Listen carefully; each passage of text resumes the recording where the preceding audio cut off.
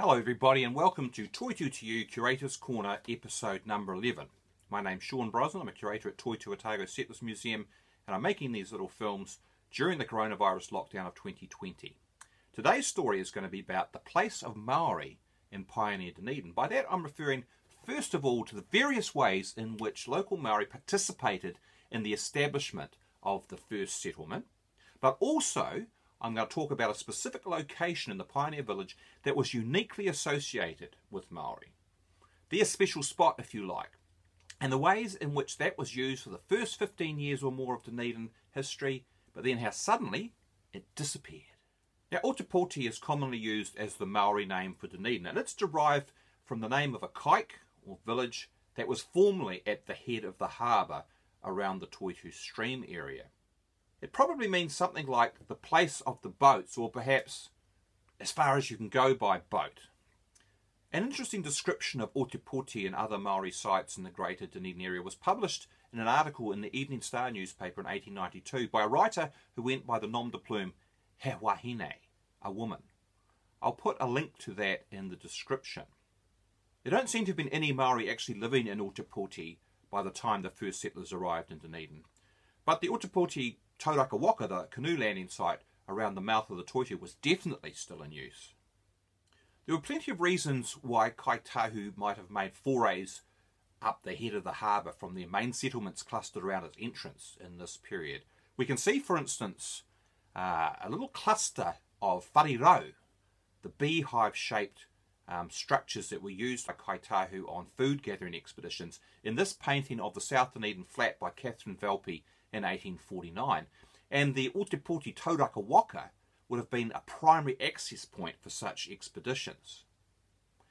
It was on the gravel beach where the Toitū stream poured into the harbour, a few yards below the bridge that we talked about in the last episode, and as we've seen, this was also the spot where the first settlers disembarked from their small boats on first landing in 1848, before they constructed the small jetty at what is now Jetty Street. Maori, however, continued using their traditional landing place and camping there whenever they had business in Dunedin. It was therefore known as the place in Dunedin where Maori congregated, their landing place, and it was right at the heart of the village. Maori business with pioneer Dunedin was quite wide-ranging.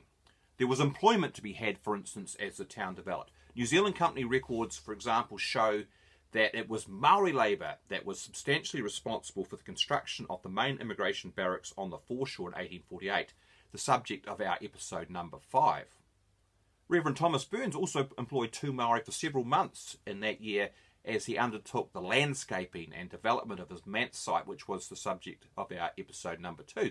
He even records how they went on strike at one point when they discovered that Europeans were getting paid a higher rate and demanded the same. Then James Adam achieved his amazingly quick 4-day house construction, the subject of episode 8, because he employed 2 Maori to build it with him, whare style. And numerous other pioneers followed his lead in contracting Maori skills. There are also many references to Maori boatmen being employed on the harbour, plying their trade, carrying freight and passengers, as well as Richard Driver's Maori pilot boat crew, who are often the very first people that newly arrived immigrants would meet at the entrance of the harbour as new ships arrive from Great Britain. But the activity I want to focus on most is Maori food supplies to the early settlers, a critical source of sustenance during those first years, and one that is particularly associated with the Ōtepoti tauraka waka. Maori would run their boats up onto the beach there, then spread out their wares, usually fish and potatoes, on the gravel for sale. For a considerable period, Maori continued to trade in central Dunedin, sleeping on the beach under their upturned boats when they were in town. But when they began to get harassed at night by drunken Scotsmen, this became something of a scandal, and in 1858 or so, the Otago provincial government voted money to erect a dedicated hostelry for them on Princes Street. The Maori House, as it was known, was erected by the landing place on the site where the chief post office would later be, which is now the Distinction Hotel. We have the architect's drawings for it at Toitū, so we can identify it in photographs of central Dunedin from 1859 to the mid-1860s. It had a lower floor for cooking and eating spaces, and sleeping quarters up above. We also know from one newspaper report that large Maori wedding parties sometimes stayed there, sleeping in the house in the manner of a meeting house to the shock of some of the town's Presbyterian ministers, who felt that having both sexes sheltered together like this was simply indecent. But somewhere along the way, that early strong trading relationship with Kaitahu seems to have atrophied, and Maori became gradually marginalised as settler society developed. This is perhaps symbolised by the fate of the Maori House itself. In 1865, only 6 years after its completion, the house stood in the way of the planned widening of Princes Street. So the roof was removed and the house was buried under the expanded roadway, a process you can see underway in this photograph. It was supposed to be rebuilt elsewhere, but this just never happened. It would in fact be a century and a half before the early promise of a bicultural relationship in central Dunedin would once again begin to develop.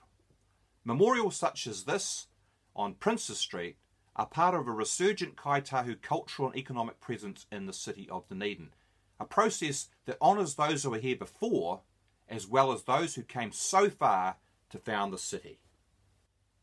So I hope you enjoyed that little story, and perhaps you'll look anew at the corner of the Distinction Hotel in Water Street and imagine perhaps the bones of the Maori House still buried under the street. It's possible.